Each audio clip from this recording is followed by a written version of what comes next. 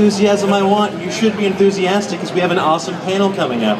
My name is Dan Casey from Nerdist.com. You're not here to see me. You're here to see our awesome guests. So please, guys, put your hands together for two of the stars of Cinemax's excuse me, that's coming later. You should watch that too. Cinemax's Banshee. We have Eliza Dushku and Ivana Milicevic.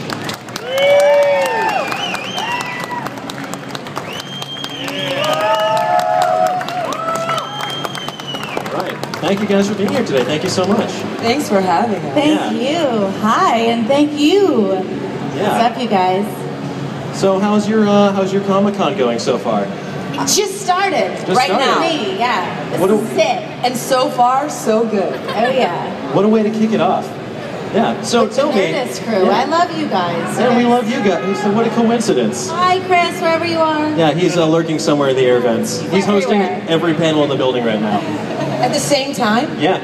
Amazing. Yeah, holograms. The Tupac technology from Coachella, they use that. Yeah.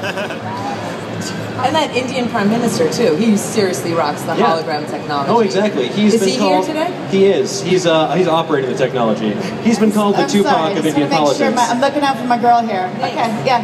We're good, we're good. I think I'm good, too. Yeah. So let's talk about Banshee. You guys are both on it. You are joining the cast this season. You have been a staple of the series. Yes. And this is the fourth and final season of the show. Yes, it is. So what's that like? What's that like sort of as things begin to wind down? Eliza and I were just talking about how this is my first time having a show that was 4 seasons, so you really become attached to it. And it's bittersweet. You know, on one hand, my body can't handle doing all that physical stuff anymore, almost. And on the other hand, I don't want it to end because I love the people that we have, that we work with. I love the material. It's so out there and bonkers, and I love it. So I'm going to miss it. It's hard. Awesome. Well, what's it like for you coming into this show as it begins to wind down? Well, coming into a show that's established, I did that once before, and I like it. I mean, it takes a little bit of pressure off of me because everyone already loves the show. And similar to on Buffy, I get to sort of come in and shake things up, but then finding out it was the last season, I just really didn't want to fuck it up, you know, or like I wanted to meet everybody's level and really like have that reverence and that respect for, because it's a great show, and I'm such a fan, and all these other actors on the show are so extraordinary that thank you. We were so excited to have you. You're awesome. I just wanted to fit in. Yeah. So it was a welcoming cast. They didn't make you feel weird for coming in? I welcomed her hardcore. Yeah, right? Did you feel welcome? You were welcome. Like DMing me very welcoming advances from like right when the news broke. We got very close. She's like a woman's woman, you know? Like I am. They talk a lot about like guys, girls, and I was a guy's girl for a lot of years, but as I've gotten older, I've realized that like being a woman's woman is on par, if not doper sometimes. So like really, yeah. To be both. Really, it's to be both. Where you can hang with dudes and you can totally be a sister to your women. A people person. Being a sister. The guys have each other's backs. Support. And mama bear. Yeah, I'm a big mama bear. Awesome. So what can we look forward to on this season of Banshee? Eliza, I love the character that Eliza plays this year. I didn't get to act with her at all. This was true and annoying. Really but her character, whoever watches the show here, it is so, so good. With such an awesome, I've never before seen dark side. But have you guys seen the clips of her like running through, like with her ponytail, like with the flames behind her? Like she's the serious badass of the show. Let's be honest. I learned it from watching you. No, I learned from. Okay, we're both badasses together. That's why we're here. Yeah. Right? Yeah. Exactly. So, tell us your character, Veronica Dawson. Can you tell us anything about her? I can and I can't. There's like stuff I'm not supposed to say. I hate saying she has a twist, but nobody comes to Banshee without like skeletons in their closet. So she's got 99 problems and most of them are skeletons. Yeah, and so she's a FBI agent. She's very doesn't play by everyone's rules. Similar to her, they have a connection, and then more crazy stuff happens. Nice. Right, I think we're allowed to say though that there's like exploration of a satanic underground. There's that. Wait, Satanic Underground. Yeah. Tell me more. Yeah, you probably didn't know that Banshee had that. Well, it does. Yeah. At long last, 4th season, perfect time for Satan to make a I guest woke appearance. up in a dungeon one episode, and I was like, sick, here we go. Was that a set, or did you just get lost? It was a set.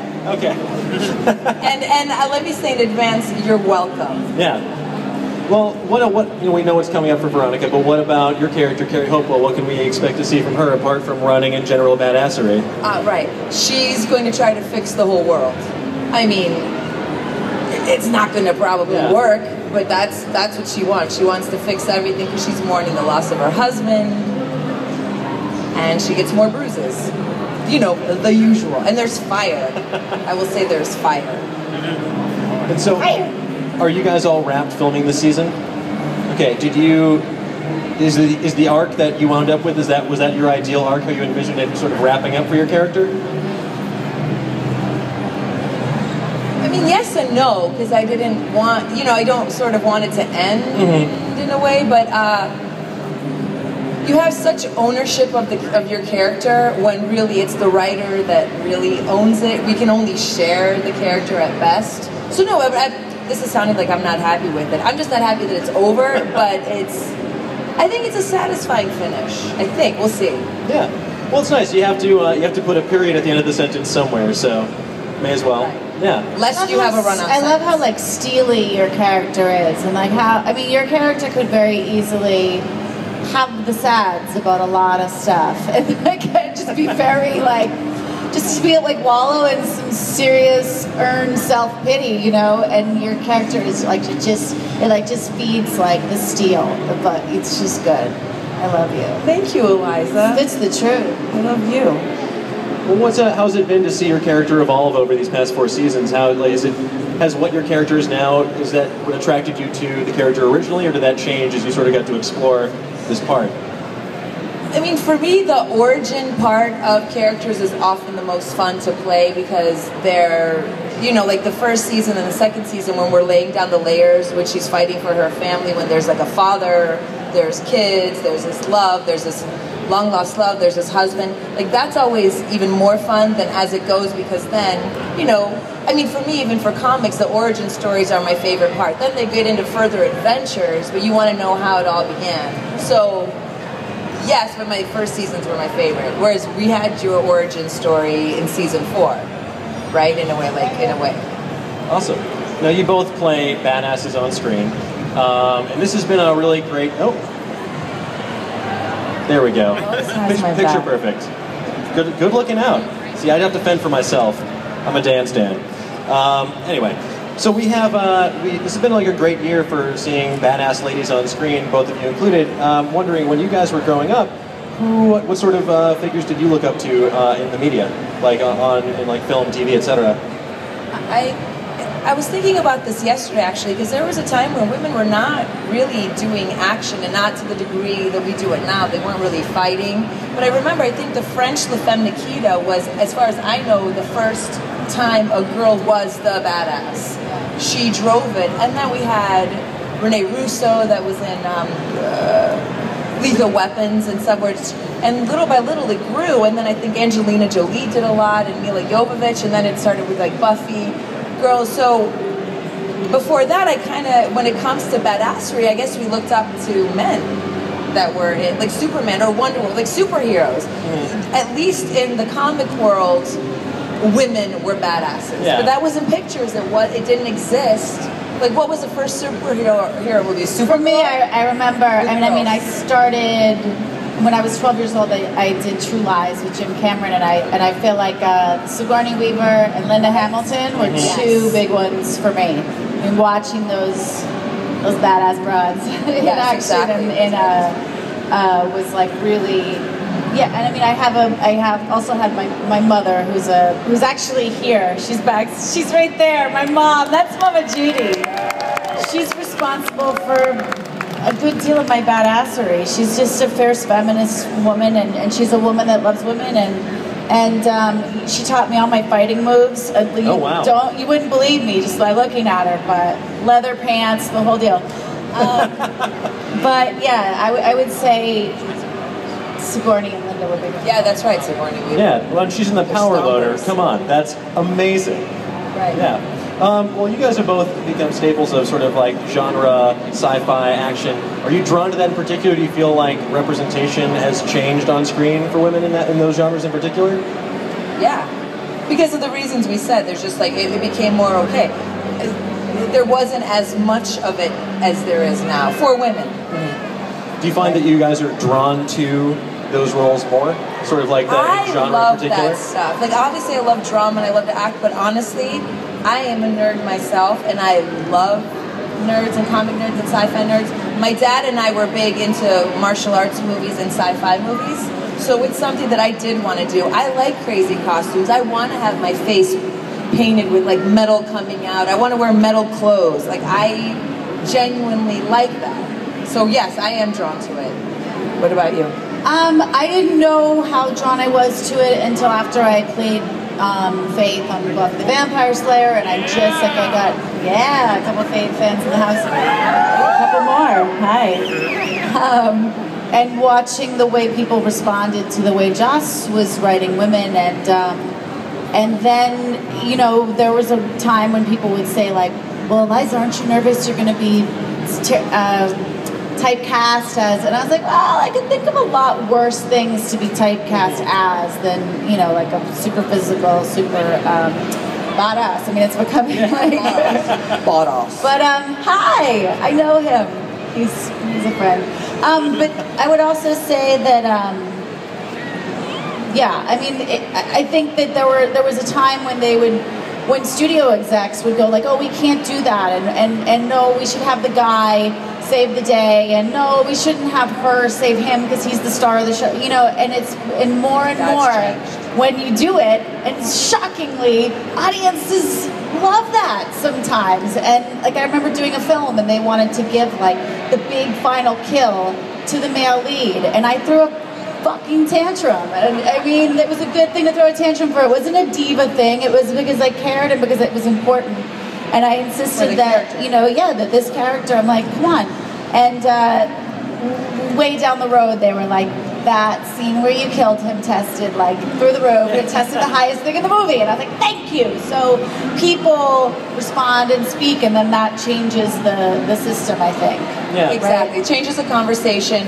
It makes people okay with that happening sometimes or becoming more the norm. Yeah. It's okay. Men can still we still want them big and strong and doing it as well. It just let us have a few kills. Share the kills. Share the kills. Spread the love. Share the kills. You want to kill? Yeah. Well, I think change is scary no matter what it is, and I think people took a long time, or they're still finally opening their eyes to the fact that hey, everyone can kick ass. So why not have more of that in general? Share the kills. Exactly. Share the kills. Hashtag share the kills. Join the conversation today.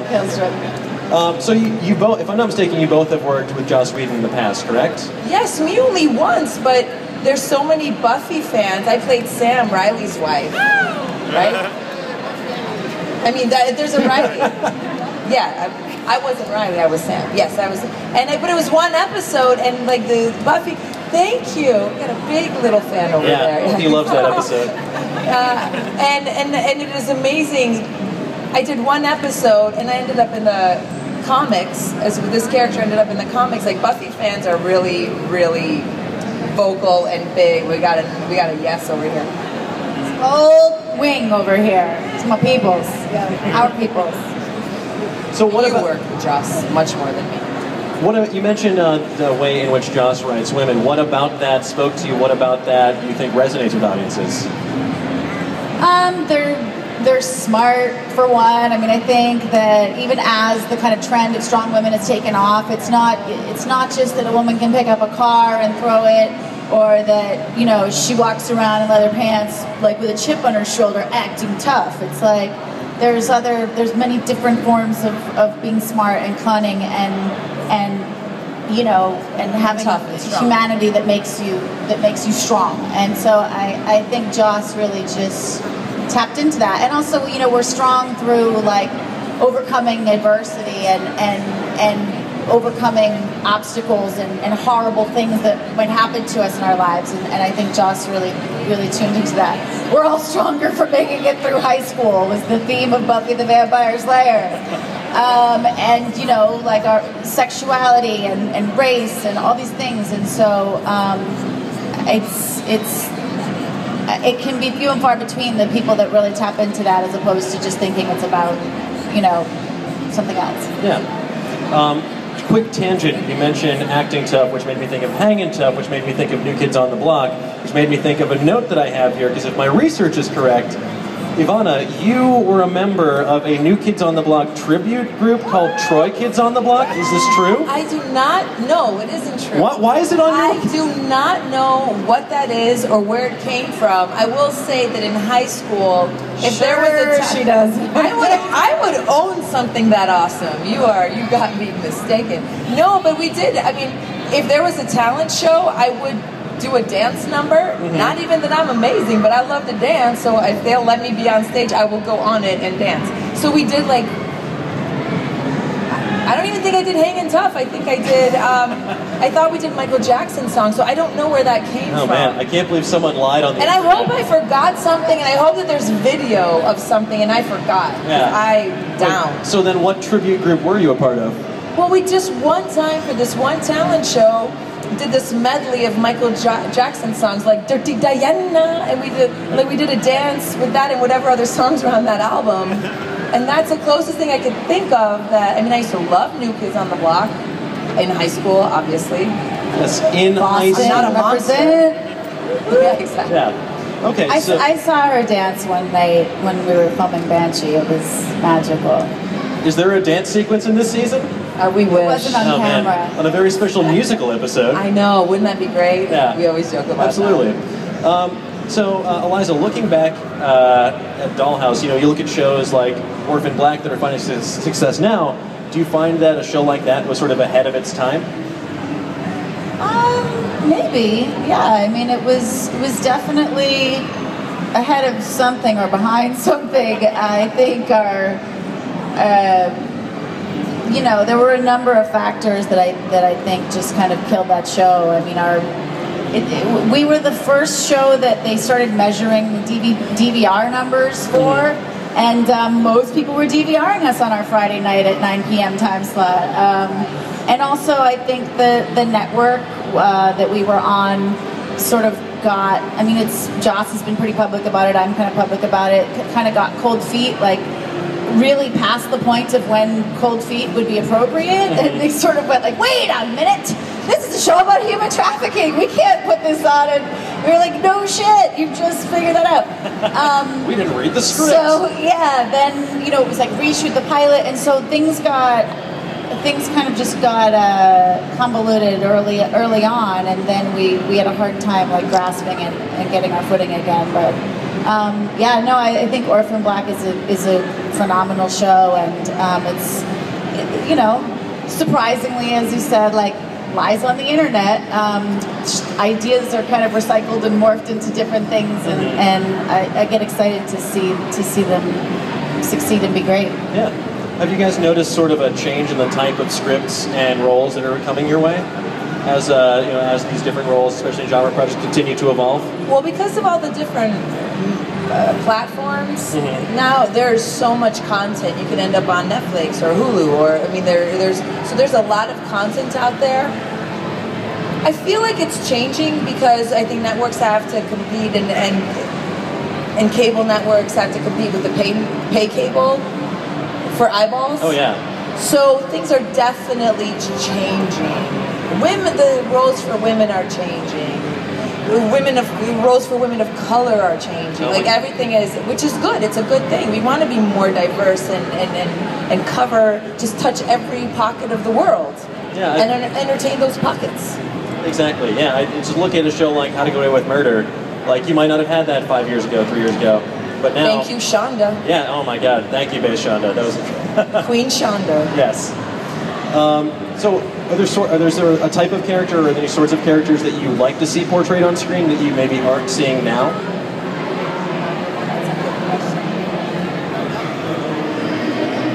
Well, more of of it. Keep going. Like, well, you know, just more.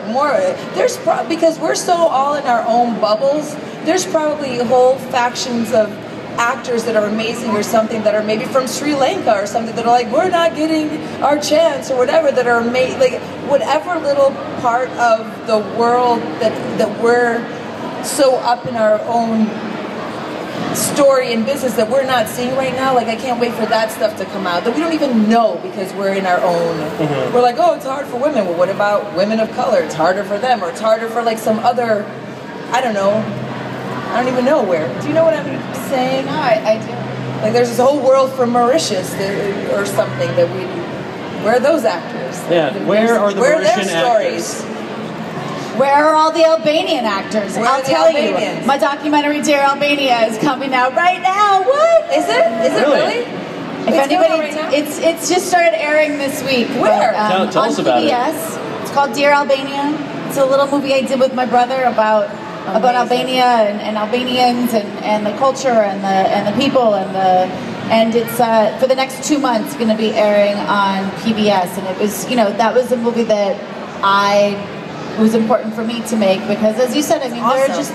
the world is full of stories and full of people that this woman that's in our movie, she's like the Albanian Madonna, and when we interviewed her about like what does it mean to be Albanian and like Albanian pride and you know, sometimes is that border on like a creepy nationalist like thing, and she's like, look, we're not saying we're the best, we're just saying we exist. Like, people, Oprah said it once, people just want to be heard, you know, people just want to sort of feel like their story, which is different, maybe similar in some ways to someone else's story, but the things that are unique and special about them are going to come through. And so yeah, it was a passion project of mine to show the beauty of the Albanian people, and we get to do that, and I'm really proud of it. That's so awesome. Support. It's on PBS now for the next 2 months, you said?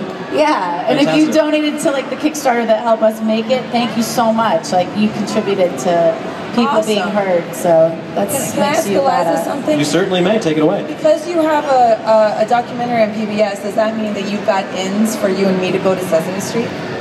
I'm not even kidding. It's a real question. I really want to go. I really do. Yeah, we can talk. We'll talk backstage. I really want to be on Sesame. You should already have it in because they're moving to HBO. What? Yeah. What? Sesame Street is going to HBO. Really? Yeah. Next 5 seasons are going to be on HBO. What kind of things are those Muppets going to be doing? How do you know this and I don't know this? I have to know it. It's my job. They're going to have potty mouths. Everyone's going to be sleeping with everyone. It's going to be Big Bird's going to be. I'll stop. I love Sesame Street. What color is this wedding? Red. Yeah, no, it's. They want to add more children's content, so it's not all like doom, gloom, murder, and satanic dungeons. Nice. Nice. Yeah. You mentioned you worked with your brother on this project. What was that like for you? It was beautiful and horrifying at the same time. Like, we were like getting in fist fights in Montenegro and then, you know, like crying and holding each other at like the beauty of and realizing the magnitude of what we had done. I mean, it's, you know, it was wonderful and insane. Fist fights in Montenegro sounds like a good follow-up documentary. There's a great movie about that. The world of underground bare-knuckle boxing. No, I'm really proud of him. He directed the project, and it was it was a really challenging job. And I mean, you know, we're in a time where like more and more people are going like, oh, just make your own thing. It is so hard. It is so hard, and we do need support of like, you know, networks and studios, and so we can't be out there like, you know, criticizing the process. And I mean, the way it breaks down, yeah, it's just, I think about just sharing ideas and collaborating, and I see that happening more and more, and I'm seeing a lot of great things. I mean, I'm actually not really in the business. I'm back in school. I'm a 34-year-old freshman in college right now, so I haven't. What's your major? Sociology. Cool. So my role right now. Thank you. Yeah. A couple sociologists in the crowd. I'm kind of taking a little bit of a step back from acting and working on that, and maybe finding some new stories in there. Yeah, no, that's amazing. But you mentioned Kickstarter, and I think something like that is very interesting because it democratizes sort of the creative process. Anyone, if you have an idea, and it resonates with other people, you can get it funded, you can make it. What was your experience like with a crowdfunding platform like that? Well, again, I mean, I don't want to sound pessimistic because we're here and it's amazing, but it was so hard even with that. Like, we raised all this money on Kickstarter, and there were still so many more things we had to pay for. And if we hadn't had the resources and the ability to kind of to get there, I don't know what would have happened. Like, the project would have died. And so I think that, again, just to sort of underestimate that the system isn't perfect, but you need to. You can't just say, screw everyone, I'm just going to do it my way, and because it's really an elaborate process. I mean, I never knew how many things went into like making a movie reel or a TV show, you know, and whether it's just like endless, like closed captioning and the sound edit and the this and the this, and it was like everywhere I turned it was like another $3,000 here, another $3,000 here, another $3,000, and you need such a village. You need like it's a huge process, and so I mean, it's a great process, and I'm glad that I did it, like I said, but I also appreciate just being fucking hired on a great show, and so I will never poo-poo that side again. Oh, you guys are taking care of everything great. Yeah. Well, I know there's a lot of people here who want to get into creative fields themselves. Maybe they are starting out in their careers, whether it's making a film, being an artist, being an actress, something like that. Do you have a piece of advice you would give to someone who's entering these fields, or maybe something you wish you knew yourself when you were starting out? Wow, that is so... Because when people ask me how did I get involved, I barely even know. I put myself in a city where, my first step was putting myself in a city where it happens.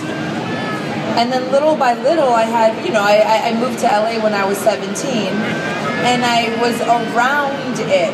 So, you know what? I mean, I started by doing stand-up because I thought, I don't know how else to get going. Not that I was that amazing at that amazing art, but I had the balls to get up and it's a terrifying thing to do. The most terrifying, actually. Mm-hmm. And then somebody saw me, and little by little, it was just doors open. You just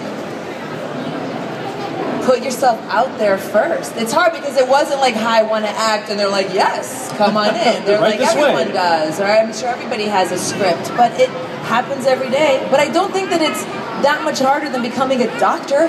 Like anything that you love and want to do, I think is how did you get into this? How did you get here? I applied on the internet and then had the skills to back it up, I hope.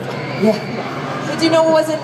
No, actually, I started doing on-camera stuff because I was the only person in my company at the time who had a passport, and there was a junket, so I got to go. And then it's been great. So if there's an opportunity, seize it. Hold on for dear life and never let go, like a remora on a shark. Yes.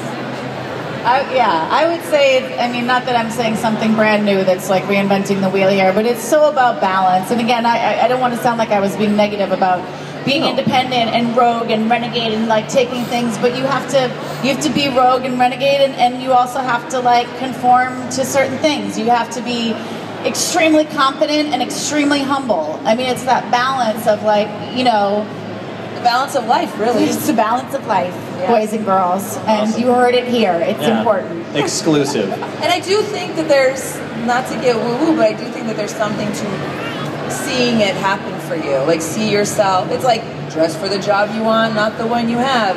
It's not going to get handed to you, but I do think that if you believe it, it may take a long time, but if you believe it, and if it's meant to be, like if you think that that's what you're meant to do, I think you will ultimately end up doing it. Yeah. I don't know if you're going to win an Oscar, or if you're going to have a star in Hollywood Walk of Fame, or if you're just going to get to do what you love, but I truly believe that it'll eventually happen. Yeah, and there's a lot of people here that want to be Wolverine. Man. I think it's that's where I'm a little less on that front. I don't, but you're right. If you're saying if you just believe that you're going to act somewhere somehow, then you'll do it, sure. But not, I mean, 3 people are going to be Wolverine. No, exactly. In my lifetime.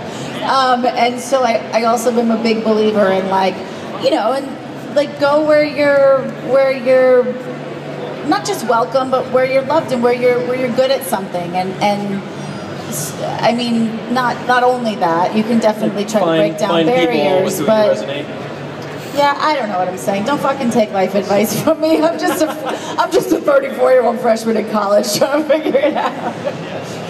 But the business is such a tricky one because people come to me all the time and they're like, so, how do I do what you did? And I'm like, are you kidding me? This was such a crapshoot. I was 9 years old. I tripped and fell at my brother's audition and got a bloody nose, and like, here I am, and I'm so grateful for it, but it was so by accident. And like, what was the key to like me getting these jobs as a young kid? Like, I was a punk. I was a 10-year-old tomboy who would like go into like the biggest producer in Hollywood and be like, you're keeping me waiting, buddy, and like it was that kind of uninhibited thing that like made them go, ooh. Or you look at like Jennifer Lawrence, or you look at, but then at the same time, it's like, you can't walk around and go like, oh, that's going to be my model. I'm going to go do that, because people will hate you at the same if you don't do it right and if it's not authentic. So you can emulate others' examples, but still be true to yourself. Study. Yes, and what happened to you? That is like the stories you hear about, but what happened to you is actually the most rare version of it, right? Like where it's like you were like you didn't even want to act. You were like, what? They were like you, and you're like, what? All right, fine. Like whereas most people were like, I want it, I'm going for it. Like that's all I mean.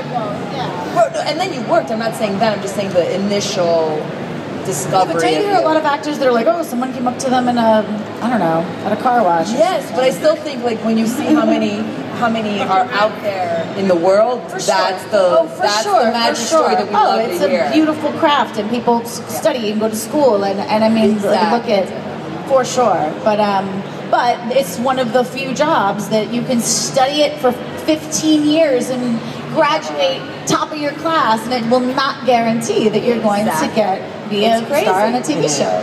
How did we get here? It's like a thank you, Jesus. It's a gift. It's a weird, awesome surprise. Yeah. Well, awesome. Just like Banshee was for me this summer. Speaking of weird, awesome surprises, Banshee. Oh, that girl. Yeah. No, I thought I was going to go to summer school, and Jonathan Chopper called me, and this was like the dopest excuse to not go to summer school, to come and get to play with these awesome people for 2 months in Pittsburgh. That sounds... Meatballs. What's that? And eat meatballs. We did. That sounds way better than summer school. Ladies, thank you so much for joining me today. I really appreciate it. Guys, give it up one more time. Eliza Dushku and Ivana Milicevic. Thank you so much. And we have more stuff coming up later today. But yeah, keep it going. Enjoy the rest of your con. And yeah, thanks a lot, guys. Talk to each other, make friends, turn to the person next to you and say hi. I know it's New York, but they might be really cool, and you might do something cooler tonight that you weren't going to do otherwise. Yeah, tell them your greatest fear. Worldly advice for all you nuts.